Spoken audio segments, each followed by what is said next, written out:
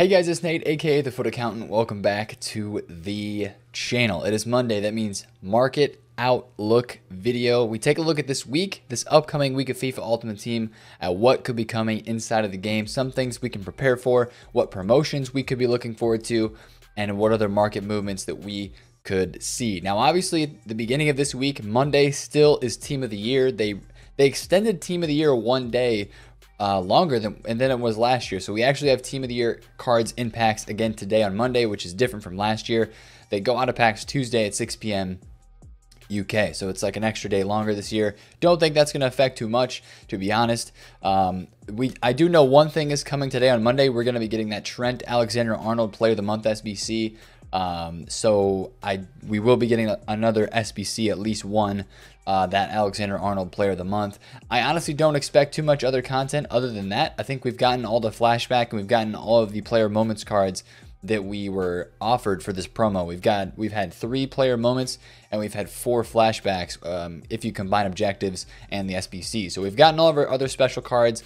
So I think it's now just down to that Alexander-Arnold SBC that they promised, and that's kind of it for Team of the Year, man. That's really kind of it for Team of the Year. Hopefully it's been good for you guys. If you have not packed a Team of the Year yet, you still have a short opportunity to do so. These packs are out until the Team of the Year goes out of packs. The Premier League upgrade, the good one, the New Year's Premier League upgrade, and then the lower tier one, those upgrade SBCs are still out. Same with all the other leagues. Those are out until 6 p.m. on Monday, so those are going to be there. And as well as we have all these new player SBCs that came out during this promo, and a lot of them have plenty of time before they expire. I'm 3 out of 4 on David Luiz. That's probably going to get finished tonight. Base Icons out for another week yet. We have Bernardo Silva, who has been out. We've got, there was somebody else, I think, that came out as well. We had the Suarez Player of the Month, which I finished, and we also had Neuer, which has been expired now as well. So a lot of SBCs, and that's going to be my first point this week on what market. I'm going to talk about market movements first. What market movements that we could see this week. I do think that we're going to see the higher tier end of the market. We're talking the SBC fodder, maybe like the 86s, 87s, and then probably the 84s and 85s as well. I do think we're going to see these rise up a decent amount this week in the days coming after this promo, just because of, and I messed up the price range there, nice. Just because of the fact that there's a lot of SBCs in the store. I've been mentioning this to you guys in these videos the past couple days because I really think this is going to be a thing that happens. Whether Future Stars comes or not, I do think people are just going to be bored this week on the game. From Tuesday until whenever they drop a loading screen for Future Stars, if it's coming, which I do think it will, we'll see. I do think people are going to be finishing these SBCs, right? How many people are going to be done doing upgrade packs, come back onto FIFA? What's there to do this week? There's probably, grind icon swaps, grind the new objectives. But if you're not into those objectives and icon swaps, you're probably going to end up doing SBCs. Maybe you've got the base icon upgrade halfway crafted from doing upgrades. You stop doing those, but you kind of want to finish that base icon, right? Because you got that SBC 2 out of 4 completed or something.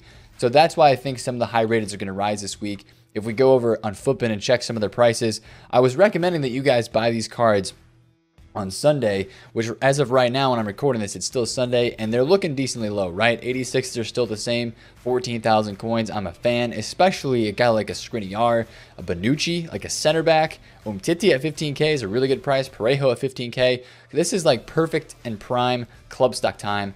That rhymed really well, actually. Perfect and prime club stock time. We're going to have to trademark that or something, boys, okay? Anyways, 85 rateds are a go, 83s or 84s and 83s, to be honest. It's just a perfect time to club stock because I do think if it's a short-term flip investment, honestly, you could probably stock some of these 85s and 86s for 8,000 and 16,000 or 14,000 coins respectively. The 86s could easily go to 16,000 coins, maybe 17K for some of them, like an Umtiti or for a Bonucci. The guys that you really need for SBC links, those might rise up a couple thousand coins by the end of the week. Even if we do get Future Stars, I still think people are going to be completing SBCs during this week. So, any of these middle tier SBC fodders, the 84 to 87 range, I'm a fan of club stocking those if you have not already. Worst case scenario, they go up 1,000 or 2,000 coins. And we see if we get more SBCs during Future Stars. So I'm interested to see if that happens, if we do get those SBCs and that promo. But I do think these cards are good for club stocking this week. Another thing this is the main thing that I want to talk about this week are these Team of the Year cards and just the market in general. Wow, some of these have gone up already. De Bruyne 3.02, so he has crested the 3 million range. So a lot of these cards hit their absolute cheapest point on Thursday. It doesn't show it on this graph, but it was actually Thursday when all the mass opening of packs were opened. That was kind of like the absolute cheapest time when we saw a lot of these cards hit their lowest point, when all those packs were opened. Friday they were pretty low as well, and that was kind of the similar time as last year, right? We said Thursday and Friday were probably going to be the cheapest. That's what we were looking at. But still, some of them weren't that expensive today on Sunday as well. They started off the day, Saturday night to Sunday. De Bruyne was 285. He's now over 3 mil. Messi is down. No, actually, Messi is up a little bit. He's up like 100,000 coins. Mane is up. De Jong is still chilling, up a smidge. Kante is up. So a lot of these guys did go up a little bit or kind of stay around the same. So for the ones like De Bruyne already going up to 3.0, I don't really know if I see this card going to like 3.2 or 3.3 in the next week. I see him kind of chilling around maybe the 3 mil mark.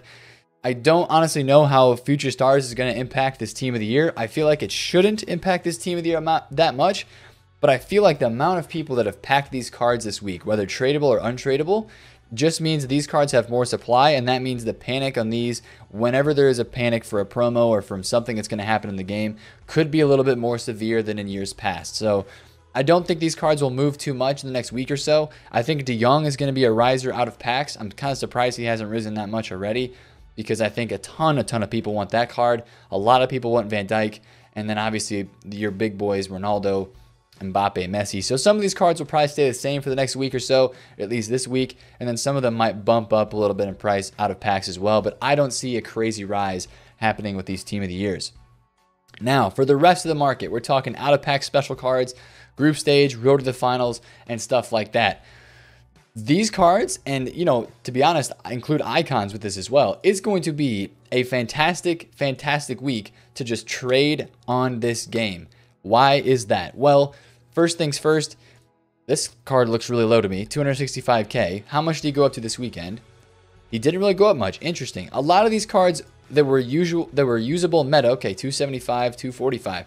This is what I'm talking about. These are the types of flips that you're going to be able to make bank on from this week. The stuff that we do, the bread and butter special trading that I like to do, is going to be great at this time of FIFA after a promo where tons of packs were opened, tons of coins were added to people's accounts from opening lightning rounds, from opening saved up packs. There's a lot more demand on the market. There's probably a lot more people rejuvenated to play the game as well.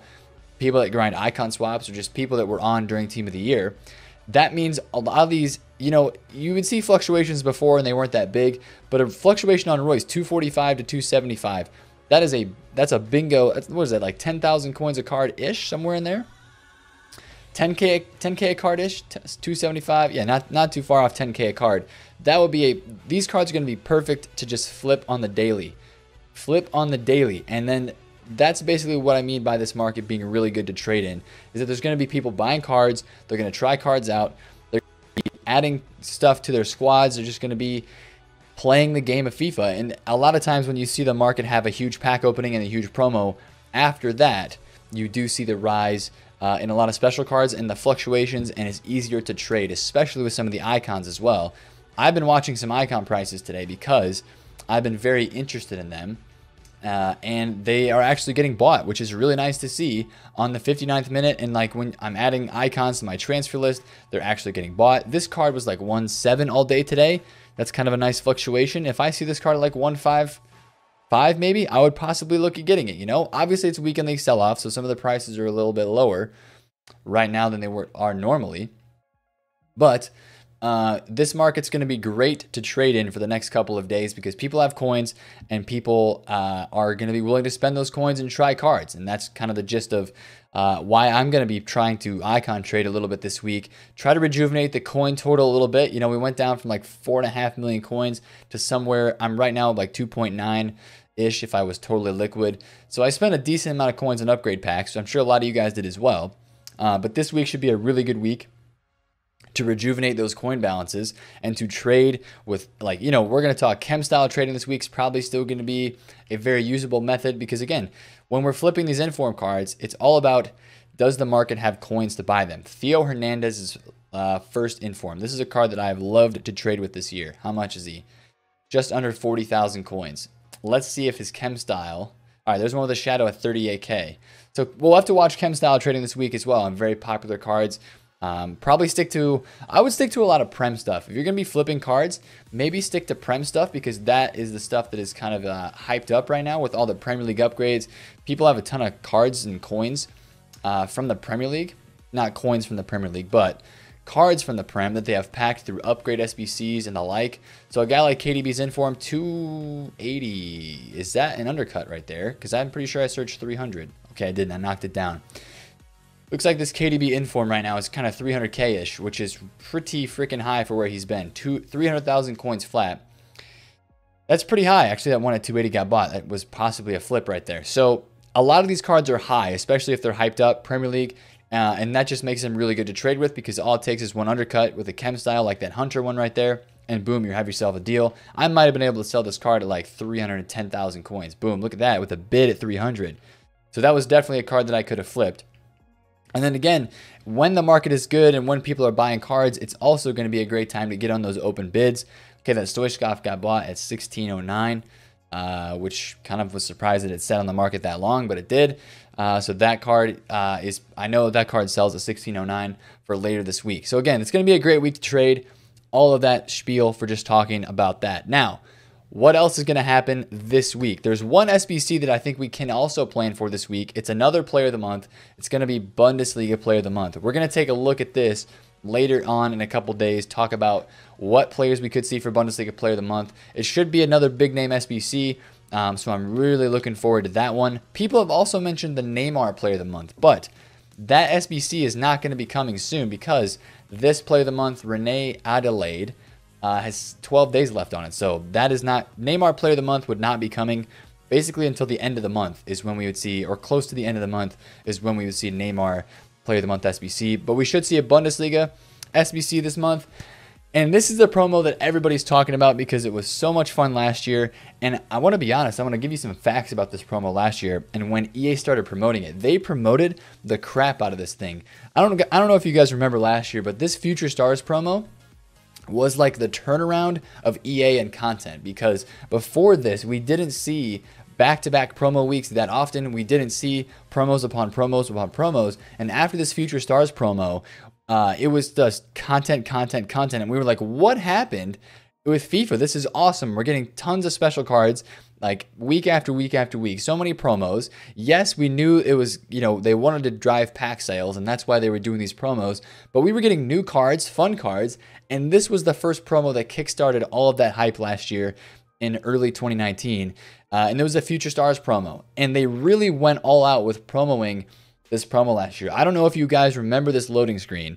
They dropped this loading screen on Monday, the day that Team of the Year ended. They dropped this loading screen, and we were like, what is this? We thought it was something to do with hero cards. We were so confused. I remember making a video about this last year, and I was absolutely clueless on what this could be, but it ended up being Future Stars promo. They had different loading screens, kind of like how they did for Team of the Year this year. They had a different loading screen every single day until Future Stars came out. And I think it was on Thursday is when they released the one with the 3 concept cards. I think it was like Vinicius, Sancho, and maybe Awar or Delict on the cover maybe. They had a few cards on the cover. And so we kind of knew what it was going to be by Thursday before this promo came out on Friday. But this caused a lot of panic last year because they absolutely juiced a lot of these young up-and-coming stars, future stars. This was just the cool promo that they did last year that nobody was expecting, and it caused the market to crash. Will the market crash this year if these cards come out? I'm honestly going to say in some areas, yes, because these cards are so juiced, people are going to be thinking and realizing, I want to put some of these cards into teams, right? A lot of these cards were instant additions into people's squads because so many of these cards were good nations. The selection for Future Stars last year was phenomenal. So I do think they're going to do the promo this year. I do think it's going to cause a little bit of panic on the market, but I don't know if it's going to be a ton of panic, I guess. I'm really curious to see what happens this week. Again, that's why I'm saying this week's going to be a good one to just trade. I don't know if they're going to start promoting this Future Stars promo on Tuesday, or if they're going to wait until Thursday to do something about it, or even if they're going to do it. But this is the big question mark that everybody has in their minds. Hopefully we get some more information about Future Stars this week. So again, this week on the market, a couple Player of the Month SBCs, the end of Team of the Year, and possibly some SBC fodder rising, and then just a great time to trade in FIFA. Just a great time to trade in this game. Of course, if you're grinding the objectives and icon swaps, there's a whole new season that just started, so there's more stuff to do in here as well. The Moments Ziyech has a few days left, so you guys can get that done as well, or if you want the Team of the Year Ronaldo, that card's out for a few more days. And then, of course, the icon swaps, single player and online as well. So that's going to be kind of the stuff that we look at this week in FIFA. And I'm not entirely sure what I'll be doing on stream, to be honest. It's probably just going to be a lot of trading, a lot of menu stuff. We'll be looking at possibly Future Stars info if we do get that, and all the market movements that do happen this week on FIFA Ultimate Team. But again, focus on special cards, focus on the fluctuations, focus on the SBC fodder, because that could be, I think those are going to be the areas of the market this week that will be the most interesting to us. And it should be a good week to trade. Again, I'm pretty excited about that. Again, if you guys are ripping upgrade packs, I'll do one for the stream or for the video right now. We'll do one upgrade pack. We'll do pack 7. Did I count right? 5, 6, 7. Pack 7 for the stream right now. See if we can get ourselves a nice little blue card on the video. I just said stream, I meant video. But if you guys are doing these packs, again, good luck. I've seen a lot of people packing cards from these upgrade packs. Oh, that scared me for a second, man. It's the UCL Blues. Even though it's not a walkout, it scares me. And it's freaking Claudio Bravo. Unreal. Unreal. But if you guys are doing these packs, good luck. It's a duplicate. We're just going to quick sell them GG. And yeah, of course, if you pack anything, I say this in like every video, but let me know if you do pack anything, because I want to know and see you guys, your pack pulls and stuff. I feel great walking out of this promo with Conte and Allison, if that's who I end with. But we'll see. I'm not done opening packs, as you can tell. So if you guys enjoyed this video, smash a thumbs up on it. Comment down below if you have any questions. And of course, subscribe to the channel if you are new. It's been Nate, the FUT Accountant. I'll catch you guys later. Peace out.